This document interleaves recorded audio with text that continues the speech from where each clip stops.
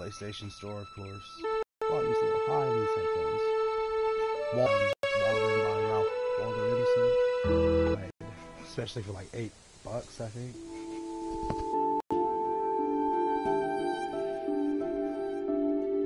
Went to the woods because I wished to live deliberately, to front only the essential facts of life, and to discover that I had not lived.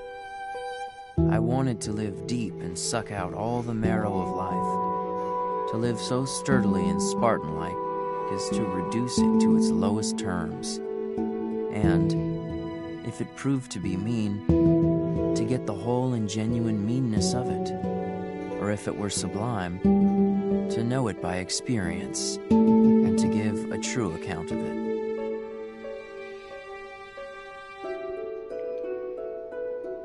Look at the cottage. Okay. Seek out the glittering arrowheads. The first one.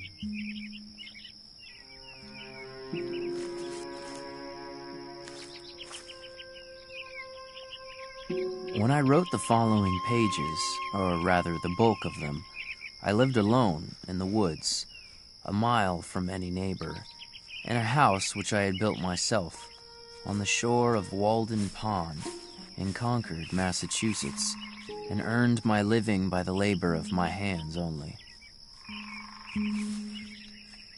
Huh.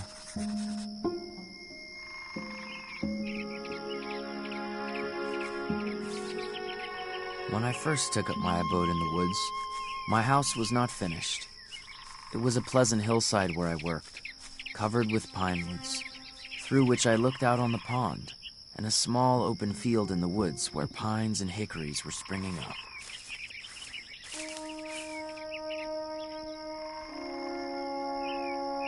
Press and hold L2 and use right stick.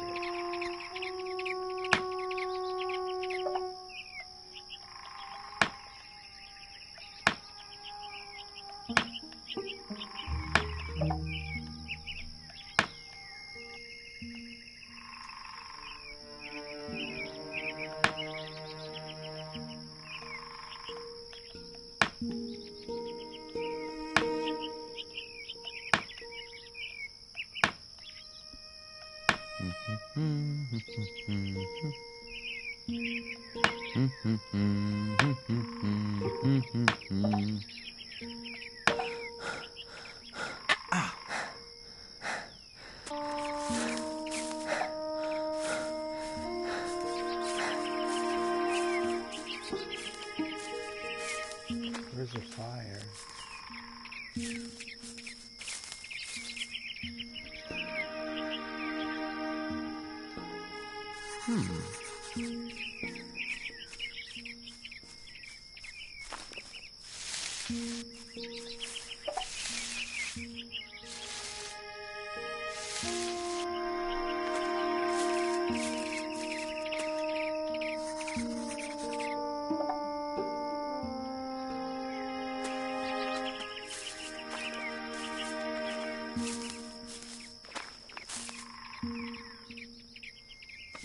July 4th, 1845. Dearest Henry, congratulations on the start of your experiment. I hope that the work goes well and the ideas are fruitful. Mr. Emerson says you are intent to devour yourself in our woods, but I hope that you will remember to take good care and keep yourself well. Mother worries, as do I. Your loving sister, Sophia.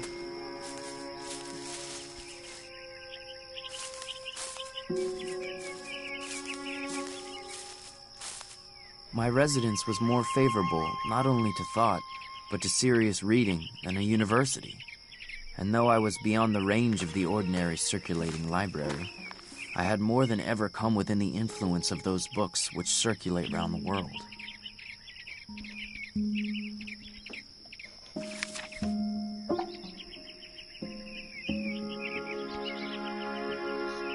Iliad by Homer.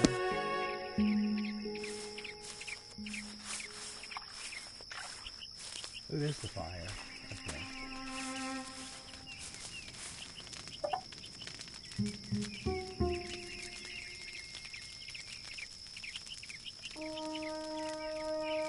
I am fully rested.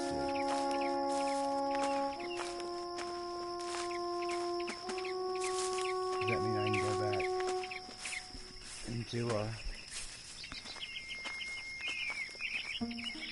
wall and a roof?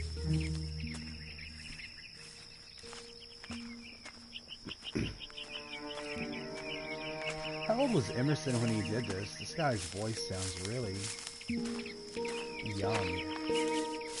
You know, you kind of think of...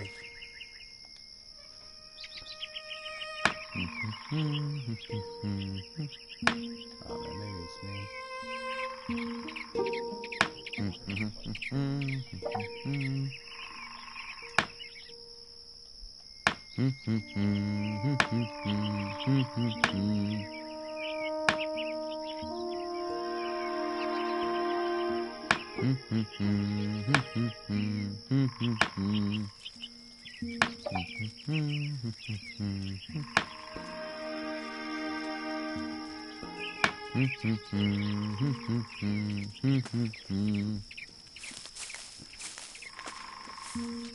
Got a cute little house. What we got? Yeah. July, 1845. Dear Mr. Thoreau, my employer, Dr. Agassiz, was happy to meet you last month with Mr. Emerson, and was quite impressed with your knowledge of local 44 years biology. old. He wonders if you might be able to provide some specimens for him to use in his work. Dr. Agassiz would gladly come to Concord to collect such specimens himself, but is drawn away by numerous and pressing engagements. If you are amenable to this idea, we will soon send you requests for these items and are happy to pay you for your trouble. Sincerely, James Elliott Cabot, Assistant to Dr. Agassiz, Harvard University.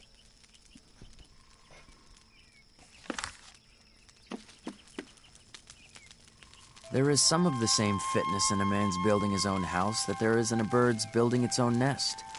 Who knows, but if men constructed their dwellings with their own hands and provided food for themselves and families simply and honestly enough, the poetic faculty would be universally developed, as birds universally...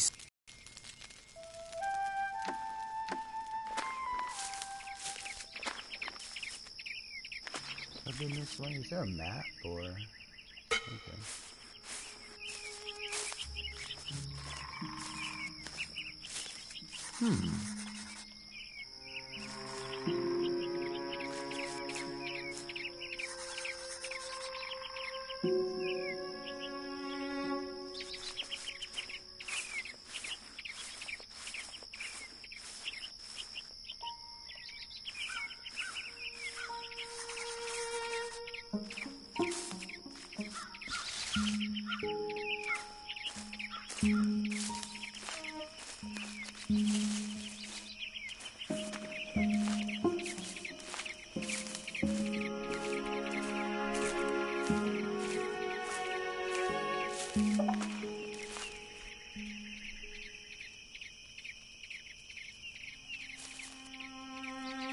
Interesting.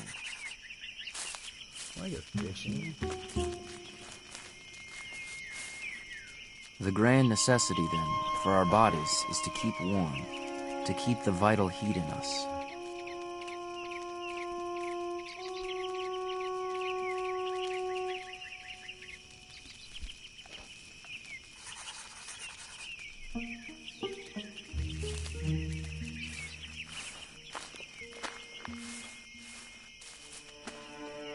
When I was 4 years old, as I well remember, I was brought from Boston to this my native town, through these very woods in this field, to the pond.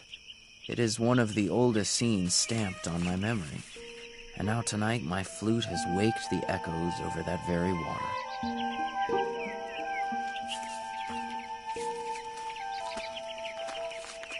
Thinking at nighttime you need to go chill.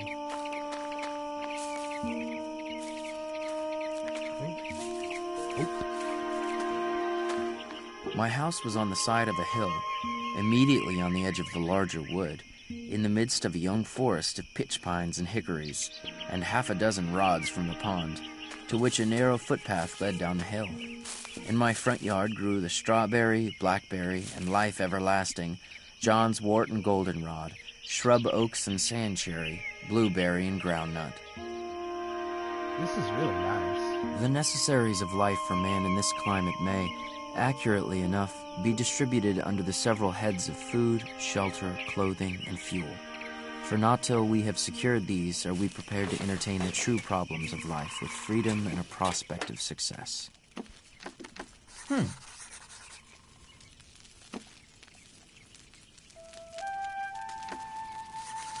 night.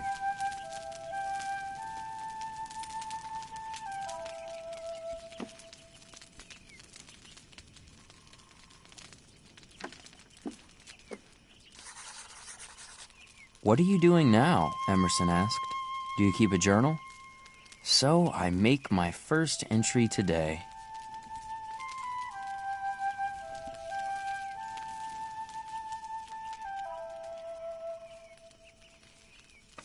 July 1845. My dear Henry, Mr. Emerson has assisted my family in acquiring a house near Concord, and there we are now, writing and living like philosophers, which is to say, with little but happily. I will visit you soon and bring Mr. Garrison of the Liberator. We have all been so inspired by his earnest and unequivocal writings regarding the moral stain of slavery on our nation. Perhaps he will speak at our Lyceum on the topic. Yours truly, A. Bronson Alcott.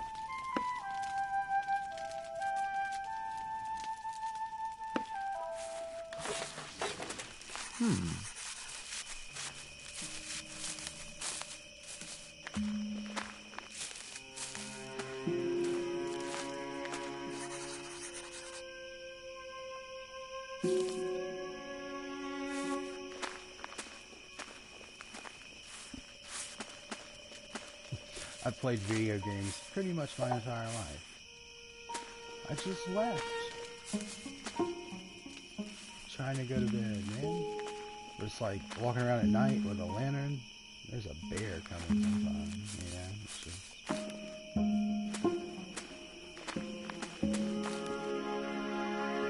No, I want to look at the rock.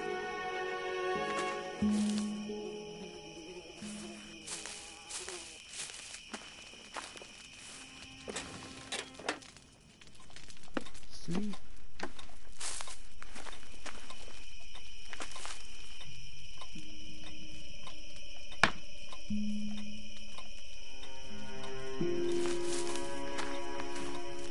Huh.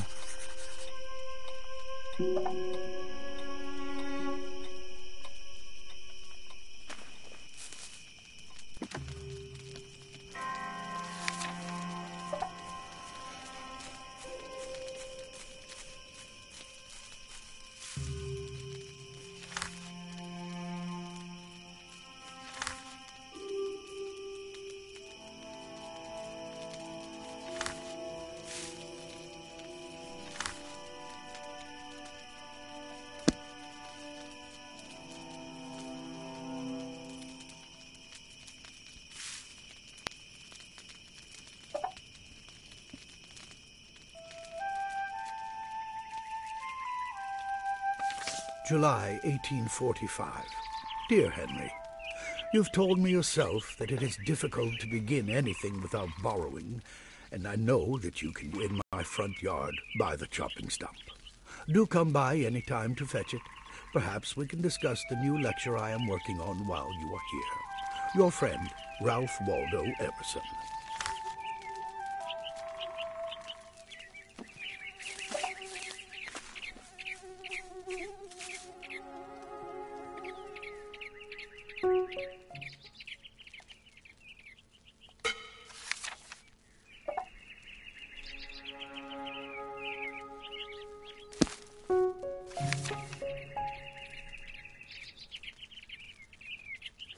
If I walk pretty much straight ahead, there's an X.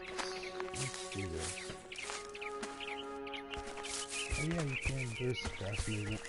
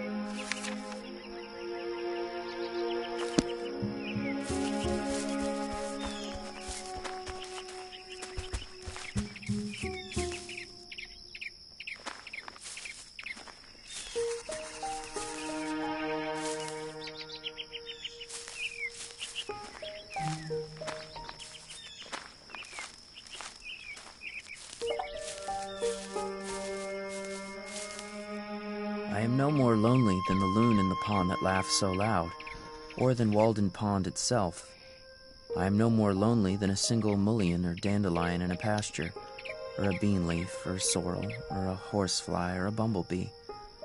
I am no more lonely than the millbrook, or a weathercock, or the North Star, or the south wind, or an April shower, or a January thaw, or the first spider in a new house.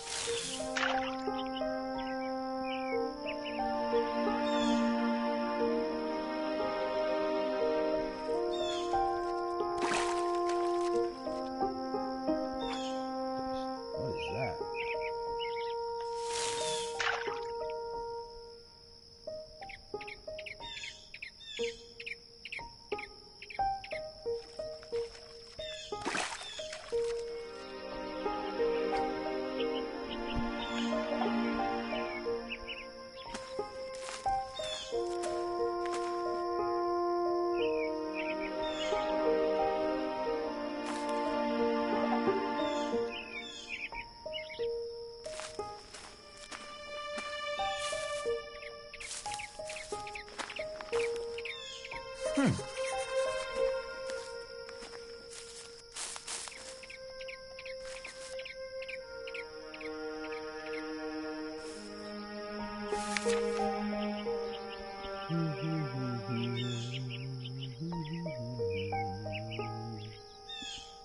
Okay, so I've got to go to my left.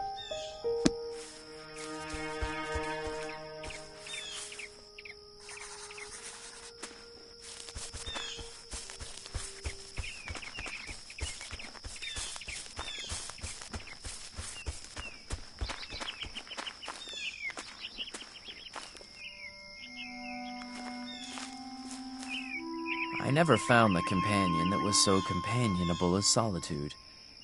A man thinking or working is always alone. Let him be where he will. Solitude is not measured by the miles of space that intervene between a man and his fellows.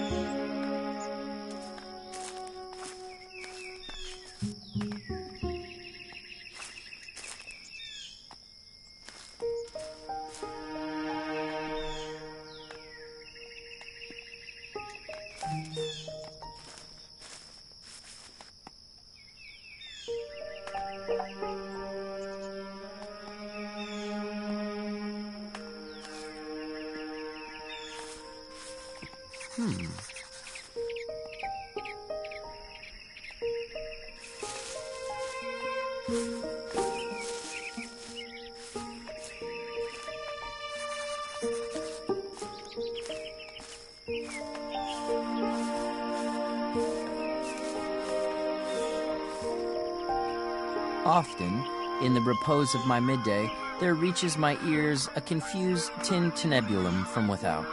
It is the noise of my contemporaries. My neighbors tell me of their adventures with famous gentlemen and ladies, what notabilities they met at the dinner table.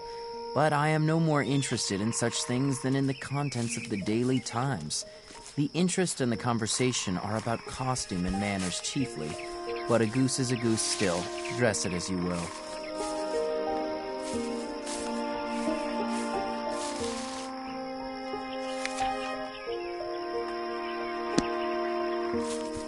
Can we get more games like this? Please? This is nice and relaxing and educational. Interesting. You're on the Emersons?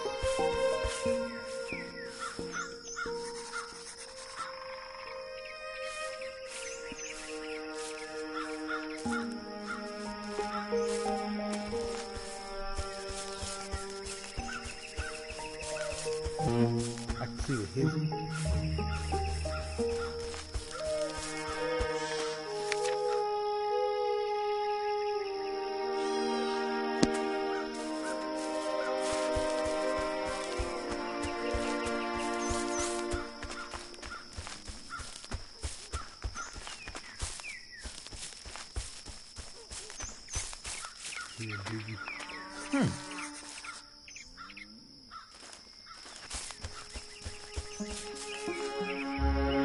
Dude, there's a person running over there.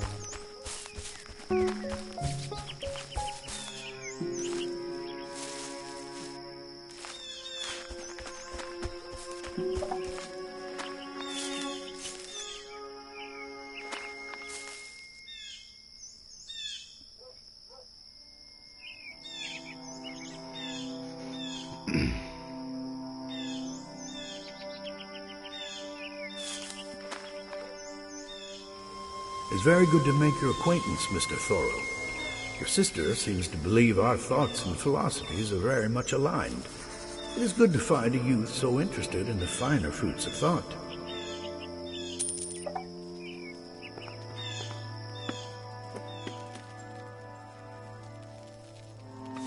Dear Miss Fuller, it was a pleasure to meet you, and thank you for the introductions to such brilliant new company.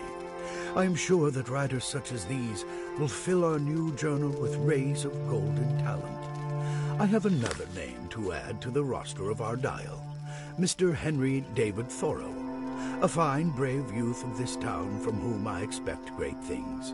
I will send you some of his work soon. My recommendation for Henry David Thoreau. I cordially recommend Mr. Henry D. Thoreau, a graduate of Harvard University in August 1837, to the confidence of such parents or guardians as may propose to employ him as an instructor. I have the highest confidence in Mr. Thoreau's moral character and in his intellectual ability. He is an excellent scholar, a man of energy and kindness, and I shall esteem the town fortunate that secures his services. R. Waldo Emerson. Oh, Henry, how goes your new experiment? Has genius... Yes, in fact, the experiment is going quite well. Excellent to hear. I do look forward to reading your new work. I hope you're keeping a good journal, full of your insights about life in the woods. Certainly. Well, thank you. I know you're quite busy with your own work, but I need help finding my copy of Homer's Iliad. I saw that you were reading it down by a new... Yes, I have seen it and can get it for you. Oh, that's wonderful. When you come... I look forward to it. Goodbye for now. Henry, there you are. Hello.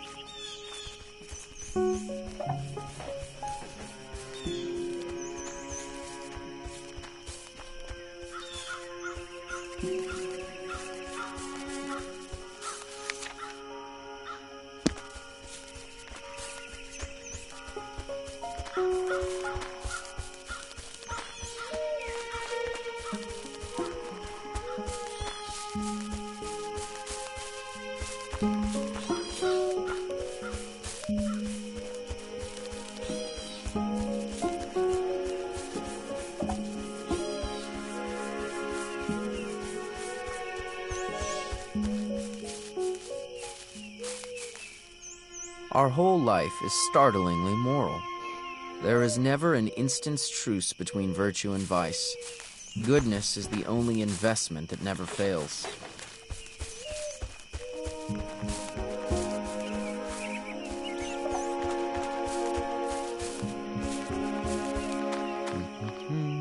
Wishing to earn $10 or $12 by some honest and agreeable method, in order to meet my unusual expenses, I planted about 2.5 acres of light and sandy soil, chiefly with beans.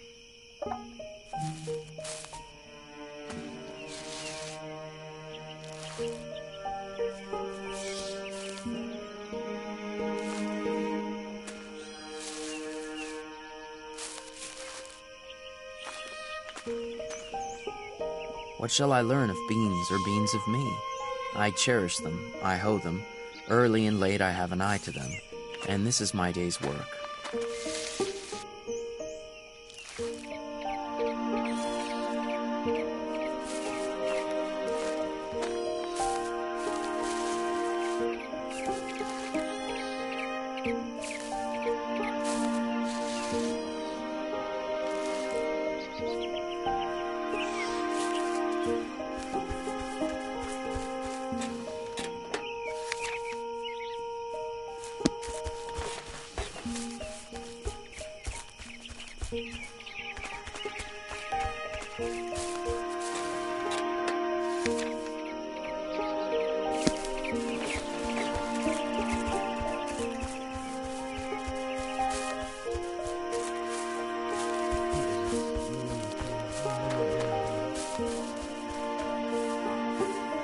I kept Homer's Iliad on my table through the summer, though I looked at his page only now and then.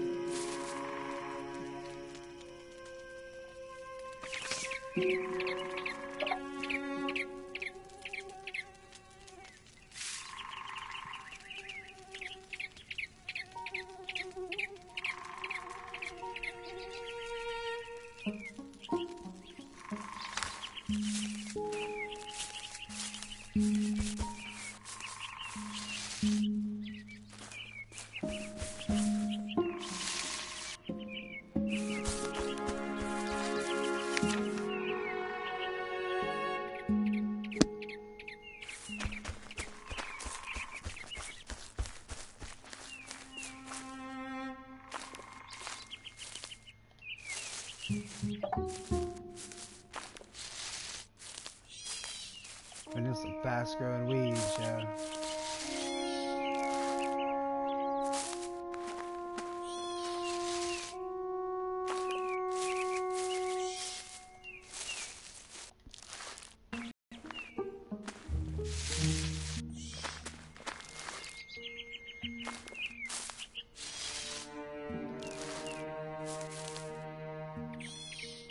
In the course of the summer, it appeared by the arrowheads which I turned up in hoeing that an extinct nation had anciently dwelt here.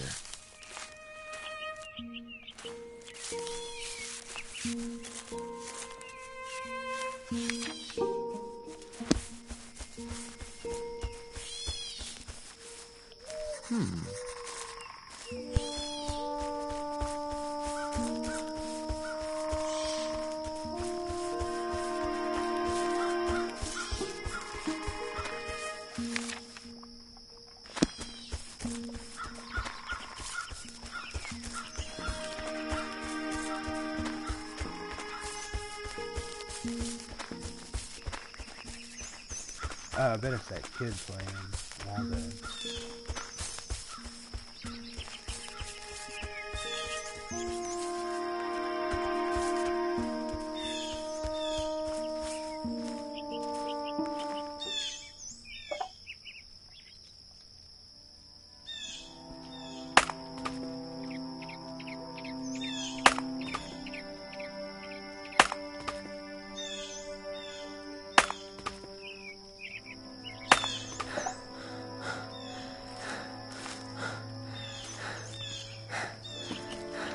Ah, hello. Good afternoon. Ah, you found my home. Yes, I've read it. Well, that's good. I'd hoped you would, and that it would give you inspiration. Your experiment reminds me of the image of... Yes, I have seen it and can get it for you. Oh, that's wonderful. When you come back, we can discuss the past. I look forward to it. Goodbye for now.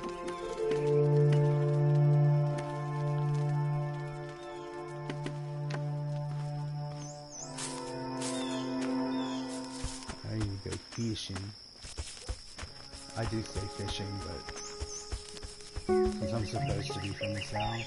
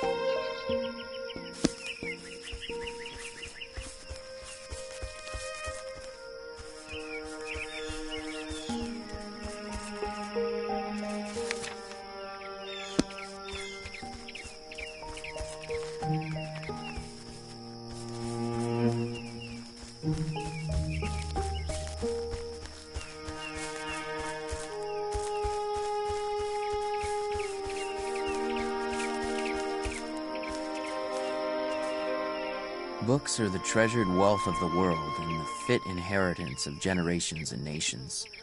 Books, the oldest and the best, stand naturally and rightfully on the shelves of every cottage.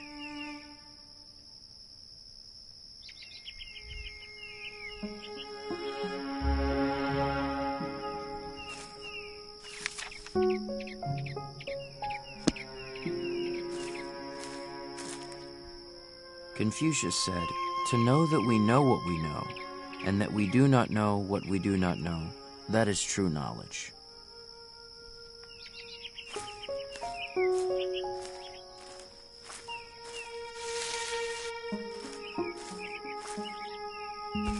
There it is.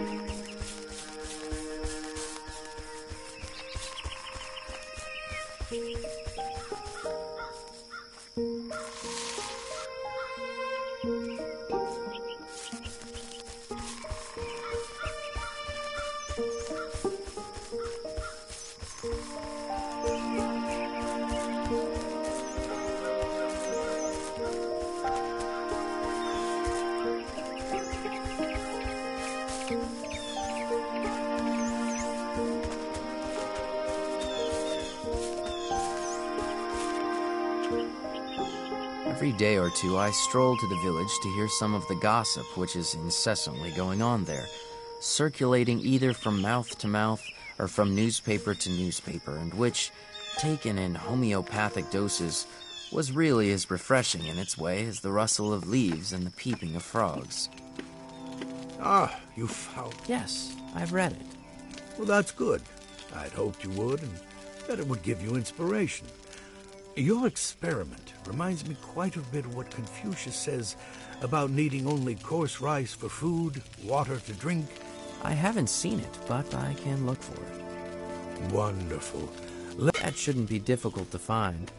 I'll see you again soon. Was that? Yeah, Good shit, afternoon. yeah. Good afternoon.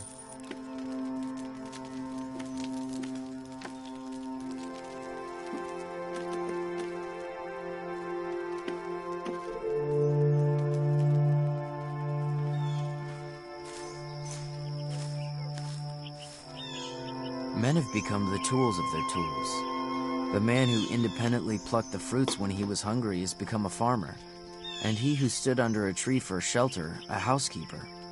We now no longer camp as for a night, but have settled down on earth and forgotten heaven.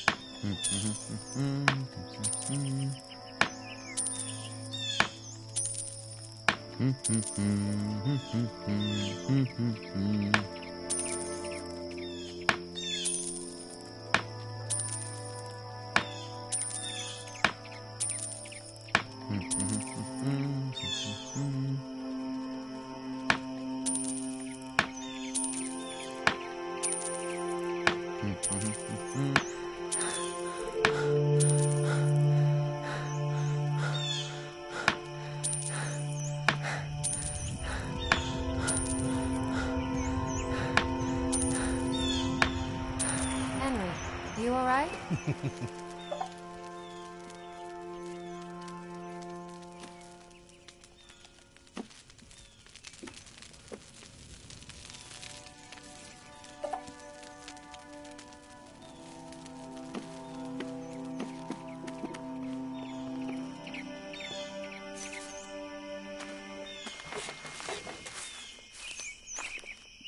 Many men walk by day, few walk by night. It is a very different season. Chancing to take a memorable walk by moonlight some years ago, I resolved to take more such walks and make acquaintance with another side of nature.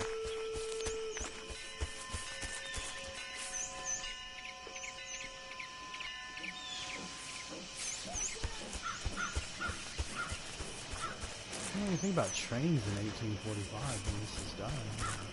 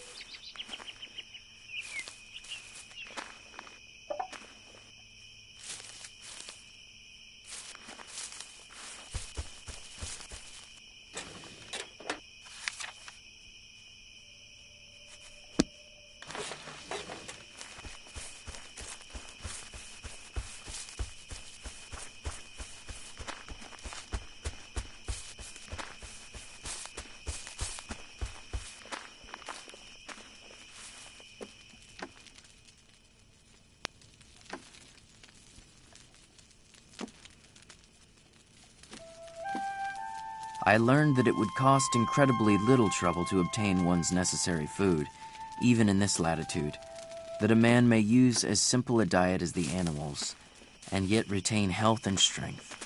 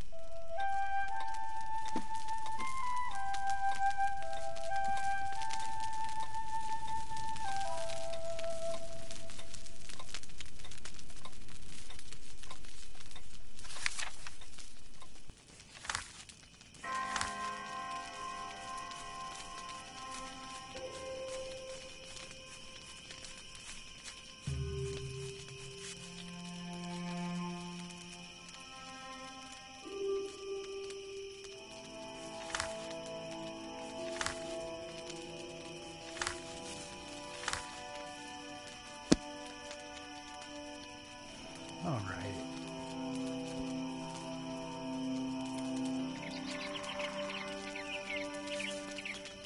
Here in the woods, I live in each season as it passes, breathe the air, drink the drink, taste the fruit, and resign myself to the influence of the earth.